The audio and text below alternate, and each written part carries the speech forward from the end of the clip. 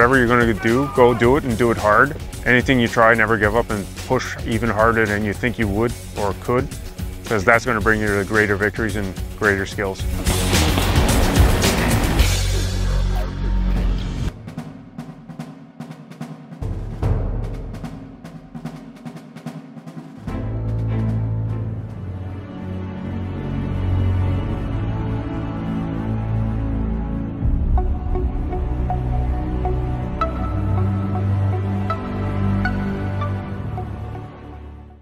Hey everyone, it's me, Matt. Appreciate you stopping by on today's video. I hope you're having a good summer. If it's summer for you in the Northern Hemisphere, and in the Southern Hemisphere, well, you're upside down anyway, so I have no idea what you're going through. But for us here in Canada, especially if you're part of the Canadian Armed Forces as a reservist, summer is the time where we get a lot of our core training done, whether it be basic military qualification, DP1, which is our trade courses, DP2, PLQ or primary leadership qualification. All these courses slowly are starting to come back into the forefront, especially with COVID-19 going on, all that good stuff. And it's nice to see a lot of troops that I know are actually getting able to be qualified in what they want to be, or the trade group that they're a part of, or just get into basic military qualifications complete, which gets them started in their career. Especially with COVID taking such a huge impact on the way training has been, I guess, facilitated and the way in which we can take part in it. It's nice to see that momentum's picking up again and we can actually get back into training. The interesting thing that I found being a leader of junior soldiers, I'm currently right now a Section 2IC of a section of troops that are going through transitioning into their BMQ training. A lot of them are on course right now, and I've been sort of touching base with them, seeing how they're doing. And a lot of them are enjoying it. They're having a really good time, and they're learning a lot. It's a huge challenge for them, totally out of the norm. But it's basic training, right? Basic training is a challenge in itself, especially if you're not used to being in the military in any way, shape, or form. If your civvy brain is, totally accustomed to being in a civilian lifestyle, it's a big wake-up call. It's a big shock to the system. And as a reservist, it's even more so, because a reservist, they're doing 1 weeknight a week, a couple of weekends a month, and really that's about as much military exposure as they get. As a Red Force soldier, Reg Force soldiers, or regular Force soldiers, full-time soldiers are constantly exposed prior to going on certain courses and things like that. So it's a little different for a reservist. And what I've found is that not everyone can handle or deal with, the pressures of basic military qualifications, or even any courses for that matter, in the same way as others. And today's video, I want to talk a little bit about things that can help you if you're struggling with a course, you're nervous, you're not feeling it, this isn't the place for me, you're struggling, you're having problems with, homesickness, things like that. Because these are normal, natural things that happen when you're in the Army, okay?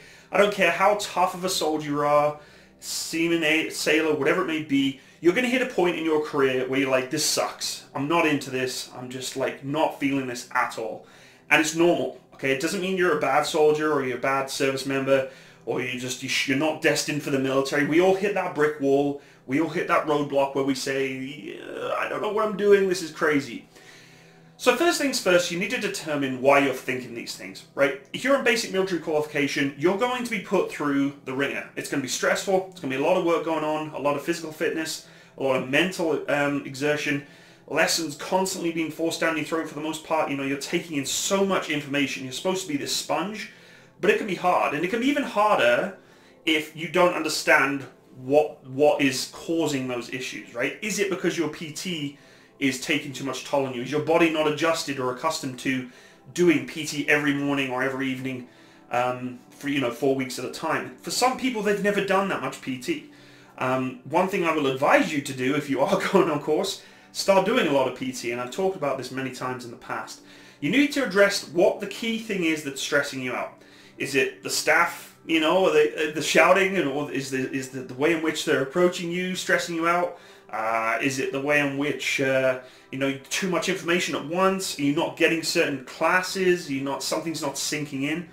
Once you identify that problem, okay, and that's probably one of the hardest parts, is focusing on it, right? Not looking at the whole course or the whole structure of what's going on, right? Focus on the one thing that's really concerning you and making you having a hard time on course. Because once you identify that, you can hone in on it, and all the other stuff that your little chip on the shoulder is telling you, like, leave the Army, don't keep going, quit, release, be done with this, okay? Kick that chip off your shoulder and focus on the core problem. Because if you don't, you're going to go into a rabbit hole of stress and upset and worry. And that's not where you want to be, okay? If it's something specific and there's more than one thing, that can be the case too. And you still need to focus on those key things, okay? Second thing is you need to communicate with your course staff. It's really important, okay? It doesn't matter what course you're on, whether you're on a BMQ, if you're on an AGLC, a PLQ, DP1, it doesn't matter, okay? Your course staff should be able to be approachable enough to have a conversation with, okay? Of course, their job is to train you and complete the training mandate that they've been given to qualify you as what you're supposed to be doing. On the other basis of care and consideration, they also need to understand you may be going through stuff at home, you may be going through things personally, and a lot of people don't realize that's happening with their troops until they come speak to them. So you need to communicate with your course staff. Hey, Master Corporal, Sergeant, whoever it may be in your rank structure, and this isn't just Canadian Forces related, it can be for any military. Speak to them, okay? It can be hard, okay? It can be a challenge, it can be daunting, especially when, 10 minutes ago that instructor was in your face, giving you a hard time about something you forgot or missed or didn't do correctly. But you have to have the guts and the bravery to stand up and say, Master Corporal, if this isn't sinking, I really need some support. I really want to pass this course. I really want to do 100%. It's not there. It's not hitting the level. What do I do? Help me. Right? And if they're very, against helping you, that's another story, which, I'm not going to talk about today, but I can guarantee you 100% that your staff will support you. They're there to pass you.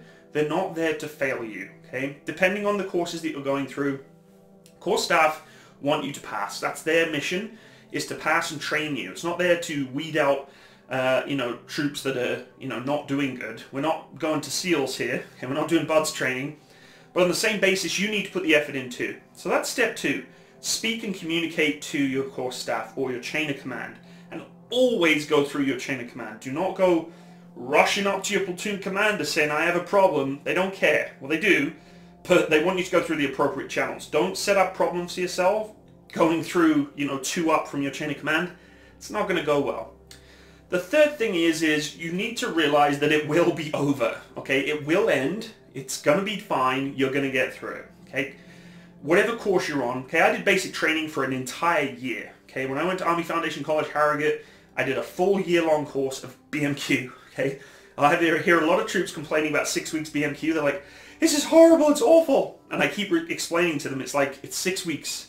It's a huge life lesson. It's good for you. It's good for you being into a new environment. It's a new challenge for you in life. So please realize that it will end. It's not going to be this ongoing course, okay? It may feel like when you get to day 1 of that course, you're like, oh, it's 6 weeks, but it will fly by. And especially in the summer, because, I don't know, for me, time flies during the months where it's sunny. I don't know why that is. Here in Canada, of course, 5 of the months of our year are pretty much snowy and dark.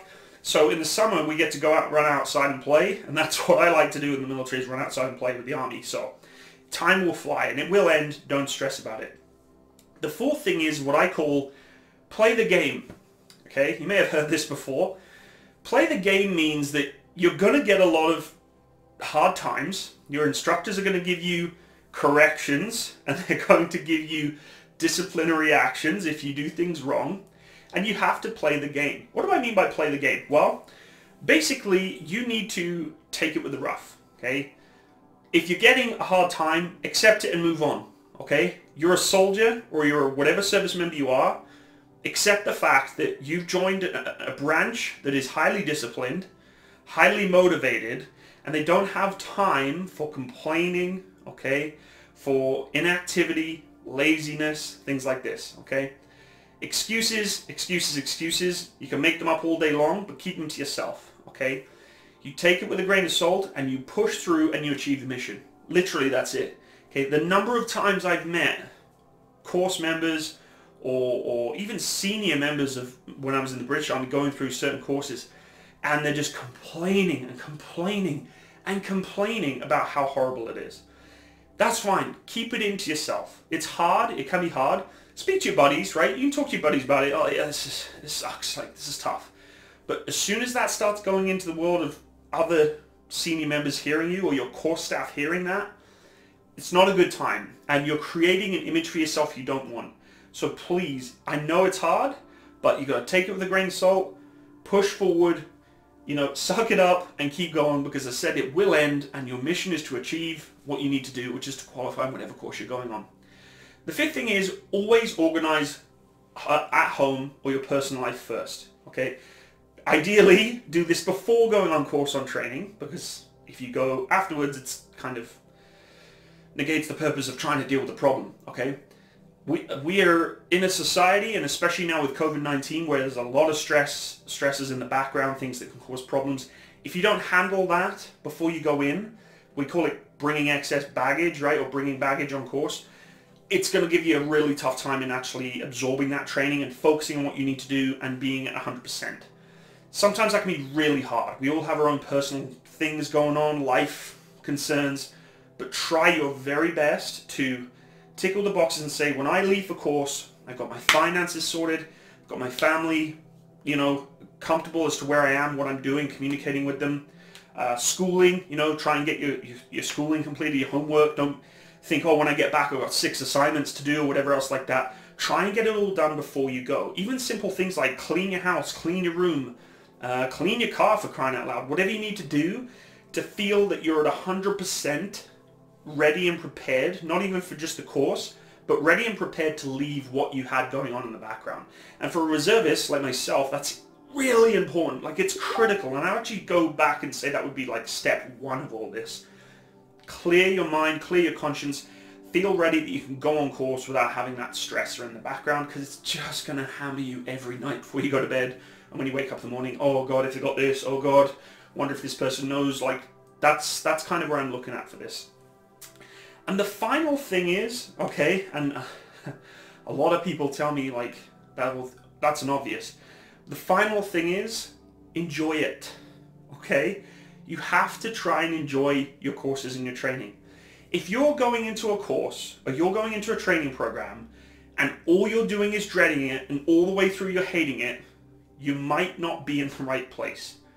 I joined the Army because I'm passionate about the military. I love being part of the ethos of the military, the camaraderie, learning experiences, the challenges. For me, and I know I sound completely cliche, and you can call me out for it, that's fine. Right? I'm wired for the military. I may be speaking to some people who are not quite as similarly wired to me. But my point is that if you go against the grain on everything, it's probably not where you should be. You need to enjoy your course. Take pictures. Have fun.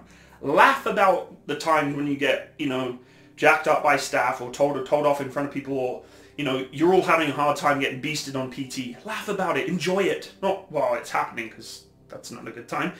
But afterwards, in the end of the shacks, in the barracks, at the end of the night, like, laugh it off. Have some jokes. Make some memes out of it, right? That's what enjoyment's all about in course or on training. People who hate training are like, I hate this, it sucks. It's like, you need to be the person that ropes them into that camaraderie and that, like, humor, because laughter in the military it's almost like the golden magic bullet. It fixes just about everything, okay? Homesickness, having personal problems, having struggles with, you know, course content, laughing about things. Like, I make I make help guides for courses that I go on that have stupid little pictures against the acronyms to remind me of what they are, and they're funny pictures to kind of like pop in my head, and I pass that stuff on to other course members to just have a laugh about it, right? So that when they're thinking about stuff, right, they're like, oh, that's kind of funny, it relates better. If you don't enjoy your course, you're losing out on a good memory and a good experience.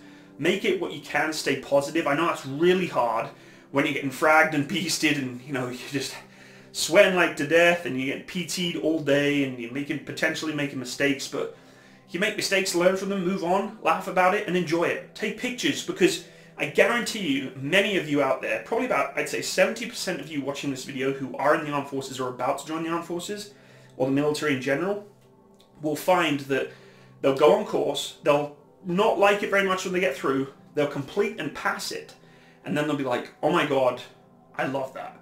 I look back and I took on a challenge and it was awesome. That's how I think about basic training for me. I did a year-long basic. At the time it was rough, I enjoyed it honestly, but at the very end I was like, I love it. It was one of the best years of my life. I took pictures, And I just enjoyed the experience. I didn't go against the grain.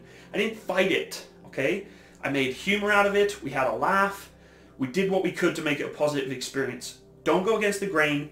Enjoy it. Make some memories, because in 20 years' time, when you're speaking to your kids, or 30 years' time, 40 years' time, you're speaking to your grandkids, and you're telling them about your basic training experience, or whatever experience that you had, okay, that will sit with you forever. It will. It'll literally sit with you forever, and you'll remember those things. Even the hard times, you're like, that sucked, but at least I did it, okay?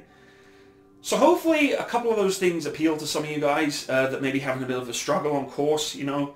I know some troops have reached out to me personally and have asked me some questions, some advice. You know, they're feeling that it's not quite for them, and you know, you really have to kind of reassess. You know, when you're going through a really hard time, that's when you're very vulnerable to that chip on your shoulder telling you things that initially, before you even started the course, you never would have even thought of. But that chip on the shoulder can have a huge influence on you if you listen to it long enough, okay? So if you need to reach out to people from home or for support, do so, right? So a couple of my troops reached out to me, and I just gave them a little, you know, a little booster, a little pep talk, and they're right back on track. They're going to pass the course, no problems. So anyway, I hope today's video gave you a little bit of a, you know, I guess, motivational booster to keep you going on course if you're on course, or if you're about to go into any sort of training. And I hope you will pass whatever you're about to achieve, and that's the same for if you're a civilian, you know, going into a job interview, going into a long assignment, a long project. Own it, you know, take it with a pinch of salt when you hit those rough spots, and enjoy what you can, because we've only got one life, folks. Roll with it as best you can. Take the punches, and let's keep rolling until we get that mission complete. Okay, folks, I really appreciate you stopping by today's video. If you did enjoy this kind of video, please leave me a like and a comment. I for sure can make more videos like this, and I will see you on the next video in the future. If you want to be notified of any upcoming videos, you can click the little bell by the subscribe button. And also, if you want to support my channel, you can check out my Patreon or my PayPal in the description box below. Have a wonderful day. All the best. Bye-bye.